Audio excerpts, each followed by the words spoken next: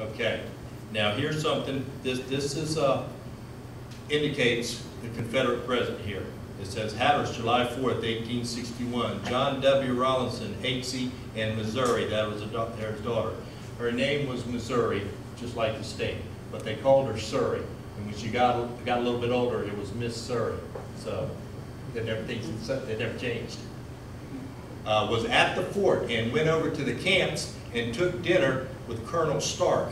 Now, we've looked for this Stark. There is no Stark, but there's a Colonel Sharp. So perhaps that's who he was referring to. The first battle at Hatteras was fought, F-O-T, fought, by an northern steamer.